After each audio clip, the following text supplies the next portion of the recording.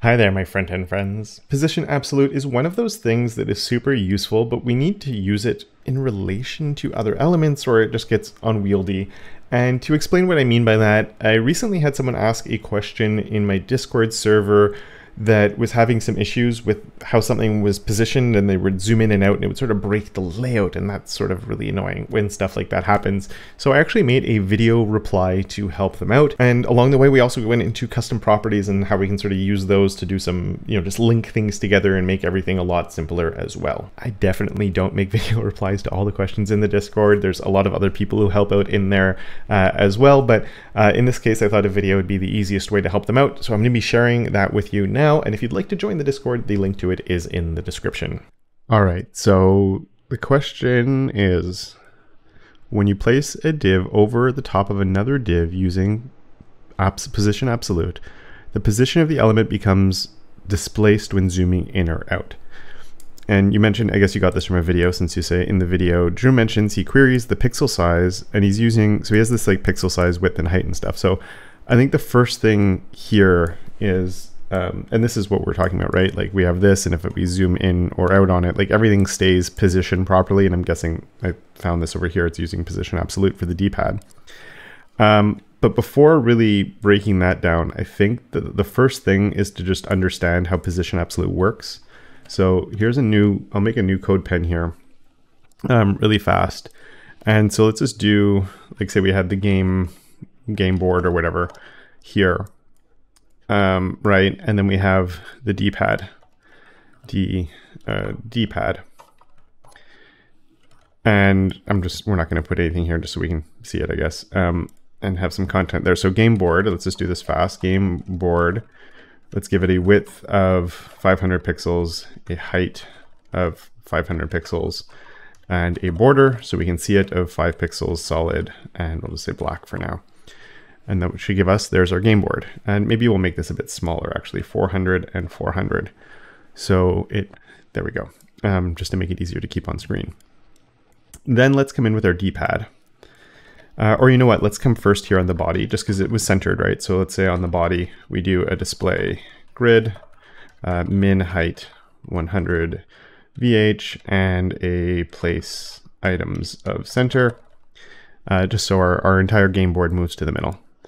And then let's come on the D-pad. And I hope I understand the question here and what's going wrong, but we'll give this a width of, say, 50 pixels, height of 50 pixels, and we'll give it let's do background of light green and a border of 5 pixels, solid dark green. I think we have a dark green, right? There we go, perfect. And you want to get your D-pad over here. So you end up coming, and we say that this has a position of absolute on it. And then we do a bottom of, I don't know, 150 pixels, let's say, and just see where that goes. That looks pretty good, actually. And then we're also going to do a left of 150 pixels, because that should give us a left. I wanted that to be a right. Sorry about that. It's there, maybe this 100 pixels instead, and you get it positioned where you want it to be. We're going to magic number this into the right spot. That looks pretty good. But even now, like, this isn't working, right? Because we've magic numbered our way there. And this isn't positioned relative to the black box. It's positioned relative to the entire screen. And there's ways we could get that so it's, this doesn't happen.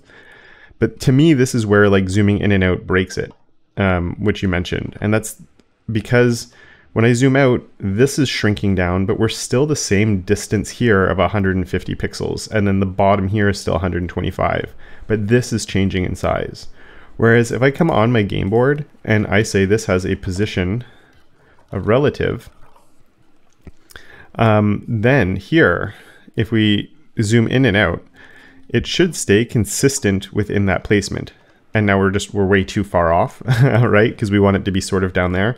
So maybe my bottom now is 20 pixels and my right is 20 pixels. And now we're positioned in the right spot there. And if I zoom in or zoom out, let's say, it's always going to be the same distance from that, because this position, it's looking at the containing block. So when I do a position absolute on here, the containing block becomes the viewport. And then I'm positioning it with the top, bottom, left, and right. It's all for the viewport. But if I add this position of relative, and it doesn't have to be relative, this could be absolute on here as well. It could be sticky, it could be fixed. As long as the position of this is not static, this is the nearest ancestor that has positioning other than static. And so this becomes the containing block. So when I do my top, bottom, left, and right, it's all being positioned relative to that. So that's, I think, the first part of your question that we were looking at. So why it stays perfectly placed all the time. Pretty sure it's from that. That's the only thing I can think of anyway. So if you did that already, please let me know. The other thing though is you did mention this var pixel size and this negative pixel size that's going on here. So I do want to examine that a little bit as well. So let's open up the CodePen that you were looking at.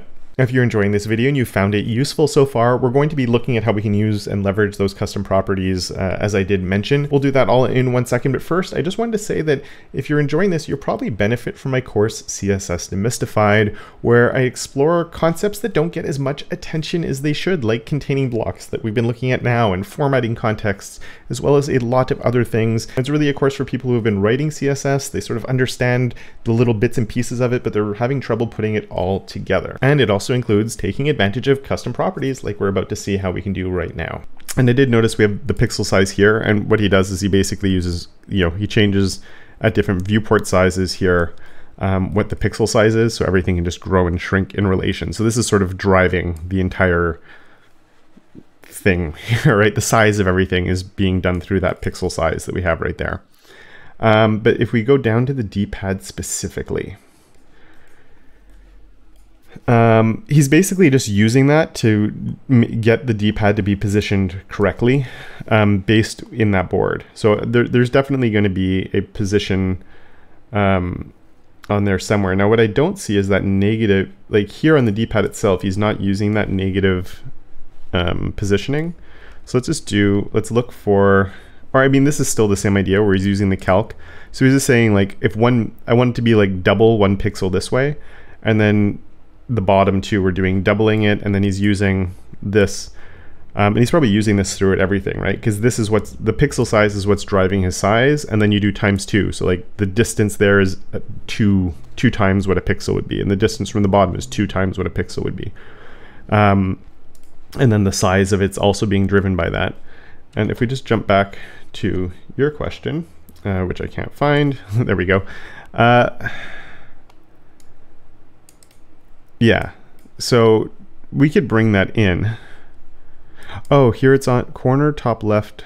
Okay, I'll find that in his code and we can look at that as well. But just by doing a ×1, we're just sort of moving the other way. So here, let's come in our own CodePen that we'd had. And let's just come up on, it could be in the root, it could be on the game board. I'll just put it here so I don't need a new selector. And let's just write pixel size. I'm gonna do 5 pixels just so it's more noticeable than a smaller number.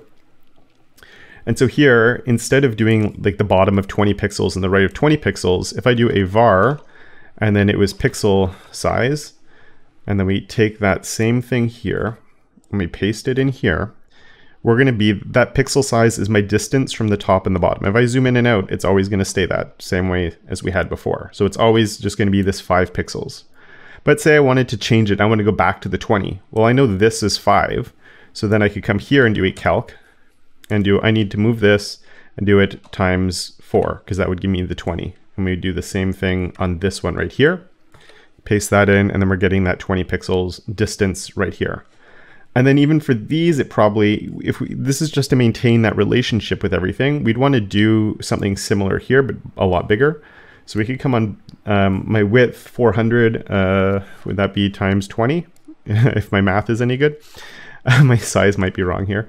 And then we could do the same thing for 2 times, that's way too small. That's gonna be too big, no? I can't do math, whatever. We'll just come in with a number here so we have a size. Right, so there's my game board that's being controlled, there's my D-pad, and they're all relative to this pixel size. So if I change my pixel size and make it bigger, everything's gonna grow. The space here grows because it's all relative. Everything is changing. So even like here where I had my width and height, I'd probably want to change that to use my pixel size as well.